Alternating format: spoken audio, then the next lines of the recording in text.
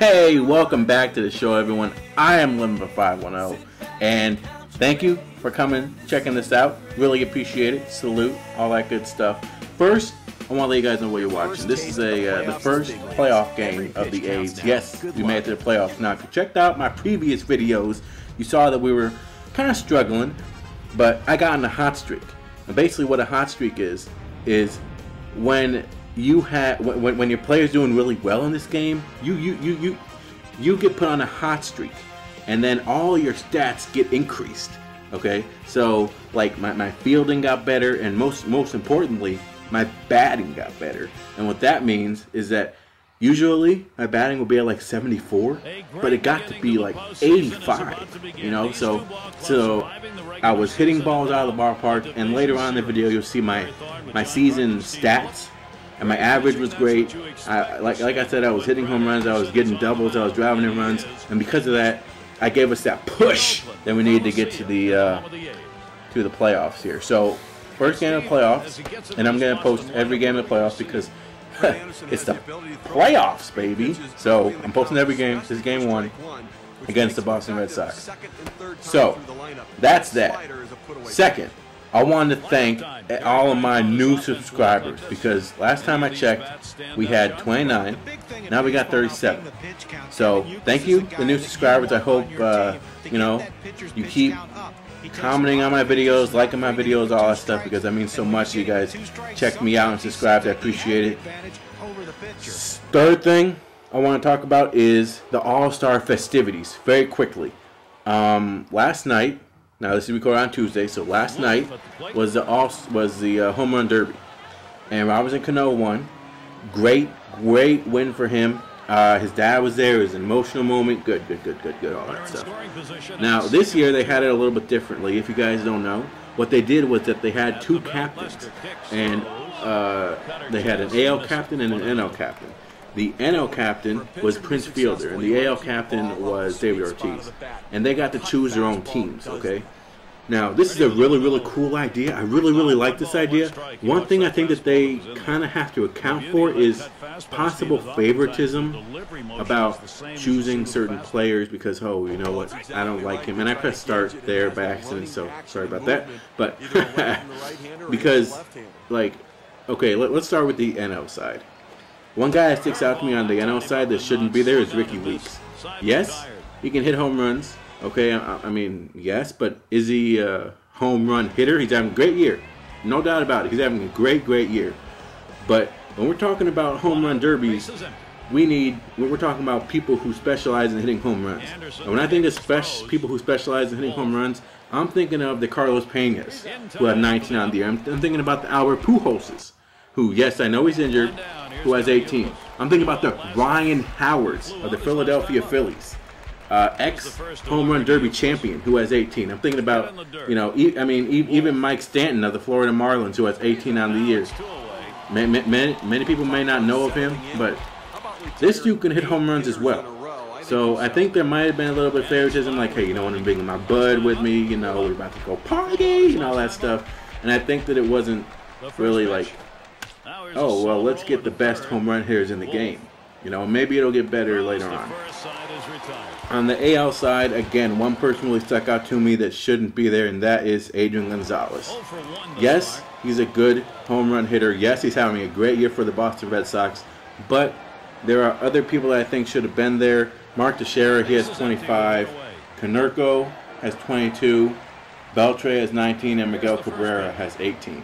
Okay, so those names are just people that I would throw in there instead of him. And again, he's on the same team as David Ortiz, so I think the favoritism may have come into play a little bit.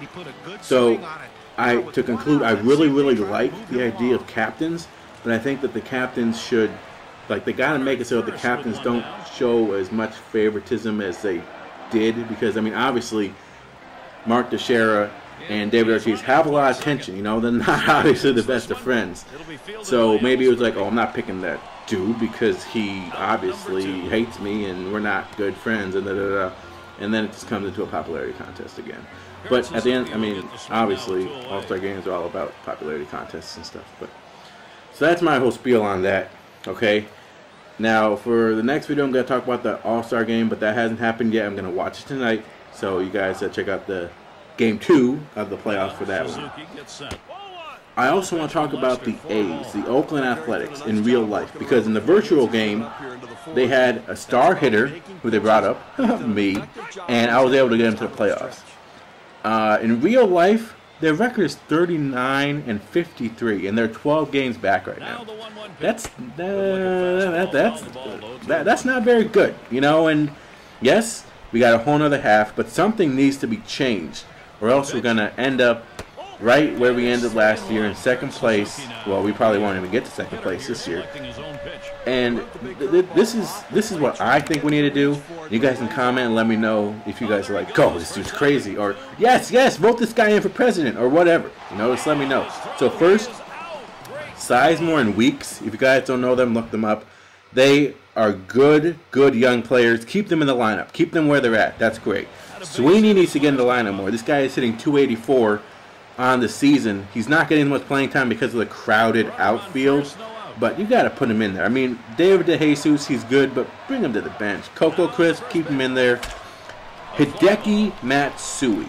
This guy is the person that we signed that we were like, this is going to lead. I mean, it seems like we always get like an old power hitter who always ends up not performing and gets hurt or whatever, and then he just doesn't do anything. I mean, Hideki Matsui is hitting 209 on the season. He has a 290 on base percentage. He only has 6 home runs on the year. Okay, so at this point, do you say, hey, you know what? Let's try to trade him to another another team and get something for him? Yes, that is what I mean, and that's what we gotta do again. Willingham, another power hitter who we brought in to bring our offense better. He's hitting 241, decent. And I know people are like, 241, that sucks. But hey, for the Oakland A's, if you're hitting 241, you're a star of the team, and that just says how bad our offense is. He has a pretty good on-base percentage at 311. He has 11 home runs, so that's good. Now, a prospect that I think we need to give a little bit more time to, but I'm really on the fence about this dude, is Chris Carter. Now, he has gotten called up because of Willingham's injury, okay? Since he's been called up, he's hit 133. That's his average, okay? He's hitting 188. That's his on-base percentage, sorry. So it's kind of like, give him some time, because I mean, if you guys remember last year, if you don't, then I'll let you know. Last year he had a really slow start, but then he started rolling once he got in the swing of things. So do we give him more time? Do we let him mature a little bit? Yes, we gotta give him more time. He's young, but we need to get rid of Hideki Matsui, and maybe, I mean, these are just some people that I came up with who may be interested. I don't know if they're interested in coming to Oakland, but maybe we can throw in like Brandon McCarthy, and I mean, we can even throw in David DeJesus at this point, because we need offense. So Prince Fielder, that's someone, and you guys can comment, let me know what you think about that. It's someone who I'm thinking about. Aramis Ramirez of Chicago Cubs, and Carlos Beltran, who has said that he's willing to talk about getting traded. So my basic thing here is we need offense. If we don't get offense, we're not going to make it to the playoffs. Our pitching is good, but again, when you put too much pressure, I think, when you put too much pressure on the young pitchers, you're going to get the pitchers in trouble.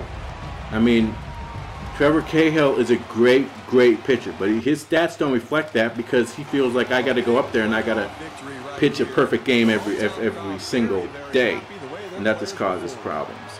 But as you see, we won the first game of the playoffs, and now we're up 1-0. I got 280 in my skill points. Those will come in handy in my fielding, because I want to be a beast in fielding. But just to conclude, I want to thank everyone for watching this again. Check out my other videos, Line 11 from 510. Also, there's a link down there. My friend started a clothing line. You guys can check that out. It's pretty cool. I haven't checked it out, but it's cool. It's cool. So until next time, 11 from 510. I'm out of here. Deuces.